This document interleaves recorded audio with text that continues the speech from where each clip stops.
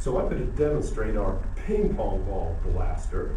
And for this, what I'm using is a little single serving cup, fruit cup. You can also use one of these single serving yogurt cups. They work really good too. And you'll notice I filled it about half full of water. What I'm going to do is I'm going to transfer the momentum of this water when it collides with the ground to the ping pong ball, which will be in the cup of water. And you'll notice, if I drop the ping pong ball from about chest height, it doesn't bounce very high, especially on carpet like this. But something really cool happens when we drop them together. And to help make sure this works, what I'm going to do is I'm going to swirl water in the cup. That's going to make the surface of the water into a bowl shape so that the ping pong ball will stay right in the middle and come out clean.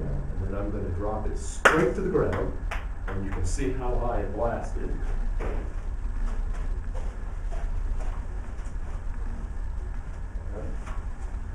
Let's try that again. Again, about half full of water. Swirl it around so that the ping pong ball will stay right in the middle and then come cleanly out of the cup without hitting the sides for our maximum height. Put it in there, looking good. Drop it straight to the ground, and you can see how hard it hit the ceiling.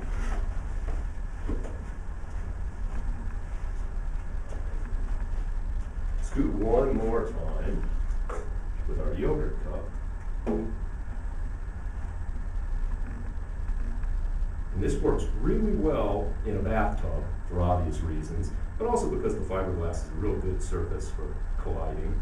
But surprisingly, this works just as good in grass. It's amazing. Like, I haven't found a surface yet that won't work.